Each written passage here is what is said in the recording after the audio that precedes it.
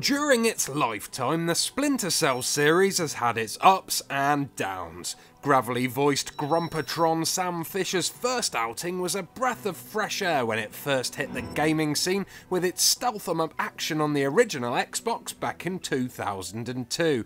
And like any successful game, it was milked for all it was worth, but after the fantastic third game, Chaos Theory, the inspiration teat ran dry and the follow-up Double Agent just felt samey and tired. Then in 2010, Splinter Cell Conviction was released, turning the original gameplay style on its head by pulling the stealth aspect back a bit in favour of stylish action and gigantic words on walls. I thought it was amazing. Fisher was back on form, and the excitement I felt when playing it matched the excitement I felt during my first playthrough of the original. So obviously the thought of a 3D version of Splinter Cell got me as excited as Sam in a surprise power cut. Oh, it's gone dark.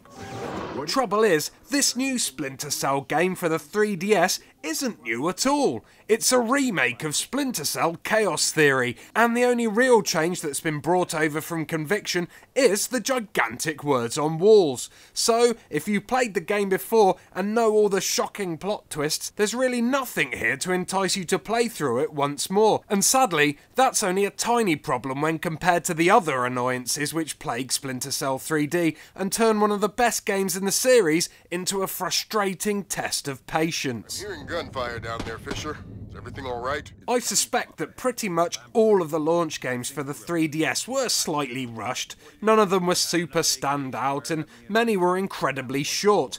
But Splinter Cell 3D is the only one I've played so far which actually looks rushed, thanks to the poor presentation, below par 3D, and stunningly awkward controls. One of the main problems here is that Splinter Cell 3D is too complicated a game to work well on such a small handheld console like the 3DS. With its tiny screens and single thumbstick, the hardware is already working against the game from the off.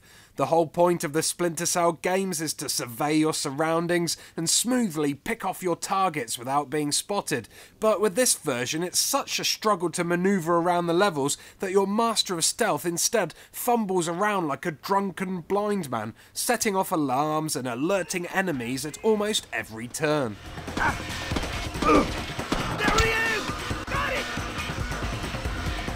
The absence of the thumbstick which would control the camera normally has meant that the developers have had to transfer the control of this to the A, B, X and Y face buttons of the 3DS, and this just makes the whole game fall down instantly. It's such a struggle to easily look around that half the time you will mission around like a horse wearing blinkers, so the majority of your game time will consist of you unfairly falling off ledges or blowing your cover because Sam's huge character model has blocked off half of the screen. This also makes aiming and firing your weapons incredibly difficult. Most of the time when I was in combat, I just had to stand still and hope I didn't die because moving and aiming at the same time is nigh on impossible. And before you say, oh well, you wouldn't get into combat situations anyway if you were playing the game right, that is my actual point. The poor handling of the conversion means you actually can't play the game the way it was intended to be played. And it's not just the camera controls which suffer on this port.